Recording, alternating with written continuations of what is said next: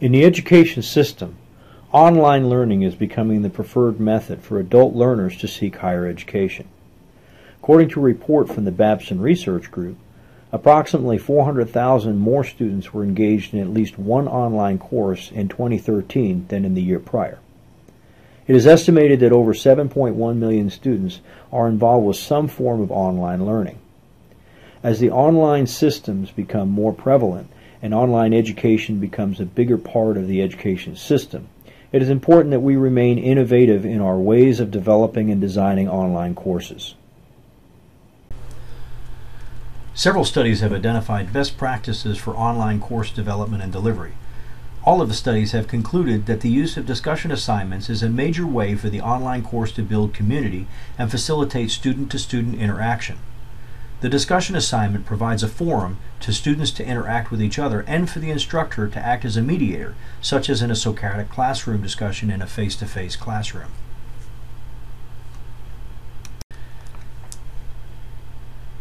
Historically, discussion board assignments have consisted of a written assigned topic and students producing a written response to the question, followed by replies to fellow student postings. This remains the typical format for discussion-based assignments. The main purpose for the discussion posting is to create communication between students as opposed to directly with the instructor. The instructor serves as the conductor for the discussion and can contribute to the discussion to bolster expanding discussion threads beyond a single reply. Discussion assignments are important in online courses in that they develop a community in the class. There are two major benefits to using guided discussions in online courses. First, they promote interaction between students. This interaction can benefit the students by learning from each other. Hello class, Mr. Watson. This video is on the course highlights of the fire prevention practice. This is it. This class has been amazing. I learned from the best. I may have more knowledge than a current firefighter with the importance and main concerns of the inspection process. I enjoyed the video discussion boards because it helped me understand the importance in different point of views. It led me to see in their shoes. Everyone in the class was great. I enjoyed talking to them and receiving their insight and everything. I came to this class with little to no knowledge of fire inspection procedures. In the 7 weeks that we were in this class, you taught me the main critical concerns for the inspection position. Alright, so some things I liked about the class was the video discussions.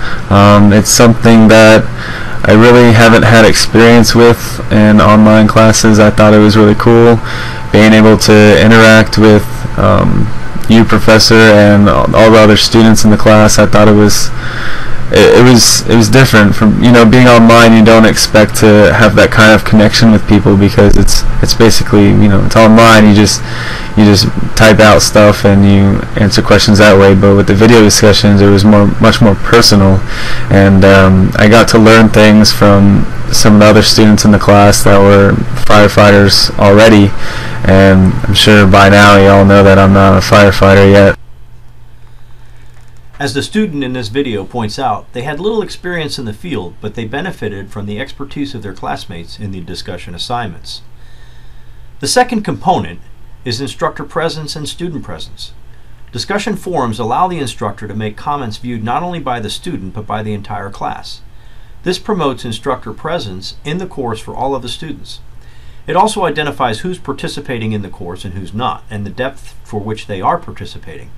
As pointed out in the next clip, it's evident when students are not present in the discussion assignments. Alright, Mr. Watson, for our wrap-up, I just want to go through some of the things I liked and some of the things I didn't like as much.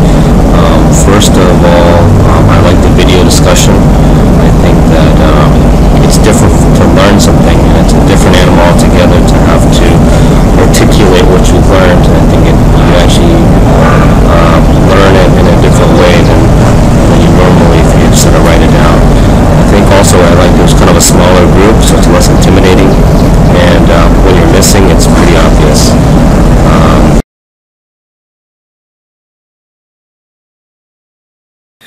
Do you believe that discussion boards build community in online learning? I do, to some extent. I believe that they do build a community atmosphere. You are collaborating with another student. You're throwing ideas against the wall and seeing what sticks, and you're bouncing off ideas with other students. So yes, I do feel like you're building that some kind of a community atmosphere. It's almost kind of like when you use a social network or Facebook. You post something, you comment on something, you're doing that same thing with the discussion board. So I honestly feel that that's kind of building an online community. If you were to participate in a video discussion post, do you believe that it would generate more of a sense of community in the class, or less of a sense of community as opposed to the written discussion post? I've never participated in one, but I can see where you see somebody and then hear their voice and hear their more off-the-cuff remarks, where instead of something they thought about and typed out, you would start to get a better sense of the person and have an overall better sense of community. We do find that the majority of discussion postings out there remain simply the type-ins type of responses, where a discussion question is asked, a paragraph or two in a reply. In your coursework, have you ever utilized video discussion boards? No, we haven't.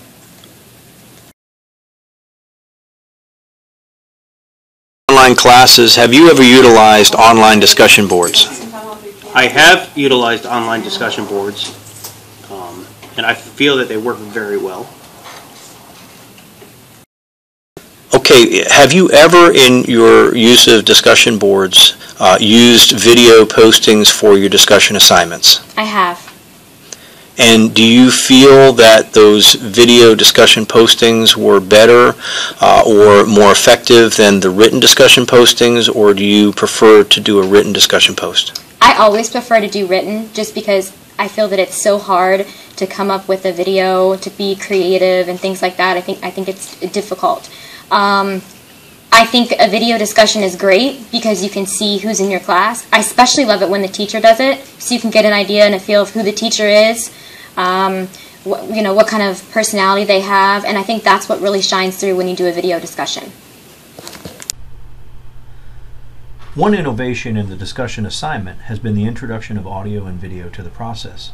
Programs such as VoiceThread and learning management platforms such as Canvas have opened the opportunity for students to upload or embed audio or video into discussion assignments. There are a wide variety of learning management systems being utilized in online programs across the nation, the most common being Blackboard, Canvas, Learning Studio, and Moodle. Okay, so what kind of learning management program do you use? I've used a couple different type of learning interactions, such as Canvas or on also Ricky Rescue, their discussion boards. So the current online learning management system that I use in my master's program right now is called Desire to Learn, or D2L. Currently, with discussion boards, we have one every week. Sometimes we have more than one every week. Usually we have 3 or 4. We discuss various things that are going in the class. We read different material and we discuss them. We play games and we discuss how we feel about how the certain game went. Obviously, discussion boards that use video are not appropriate for all types of discussions in an online course. For example, it's difficult with a video to be able to cite resources unless you post those in or put them in afterwards. However, for promoting discussion and discussions themselves, generally you're looking for students' opinions or students' articulation of knowledge, and that becomes a personal domain. So citation is not necessarily an important part of discussion posts unless you're looking for their research ability and to identify where they got their information from. But again, with discussion posts, oftentimes we're asking for opinions, or we're asking for the student to discuss and work through a particular point. And those discussions, just like in a classroom, are incredible to promote the community within that online program. Best practices in designing a discussion assignment are to be specific on the question or problem you're asking in the discussion. Provide specific parameters for your students to follow so they remain on course with the assignment.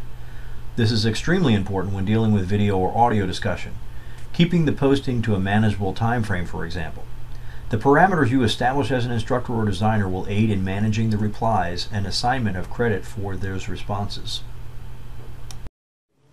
I do feel that discussion boards promote community. I like the fact I know that myself, I'm more open on there because of the anonymity that I have. I almost feel as if they really don't know who I am, so I'm not afraid to say what's on my mind truly. I'm not at fear of reprisal from anything, or that I could be ashamed of any answer I would give, where if they could see my face, I might feel a little more apprehensive about the whole thing, where I might not be as open to self-evaluation, especially when you're doing things. I'm in organizational leadership, and they often ask us to give our weaknesses and what we could improve on. And you can't be brutally honest sometimes when you're afraid that you're going to either be made fun of or you have to be embarrassed about your answer. And I find that by having that anonymity, I am way more open to give an answer and be honest with them. As we move to the future of online learning, utilizing the different technologies out there for discussion posts such as social media, Snapchatting, Vines, voice threads, all of those different types of resources that are available to us, we may find that we take the discussion post beyond the pages and paper of written assignments and bring it into a more articulative manner for the students to be able to participate in.